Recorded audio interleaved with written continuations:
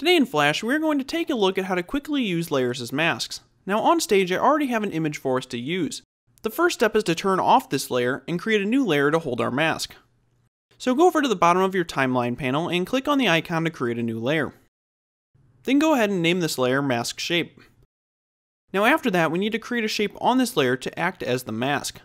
So go over and grab your shape tool. I'll be grabbing the rectangle tool, and then drag out a rectangle that is the size of your stage. Then I can use the direct selection tool to select one of the corners, and then grab the pen tool to remove the point. So now we have a triangle to use as the mask. Now after that, it is as simple as turning the image layer back on, and then right-clicking on the mask layer and selecting Mask from the options.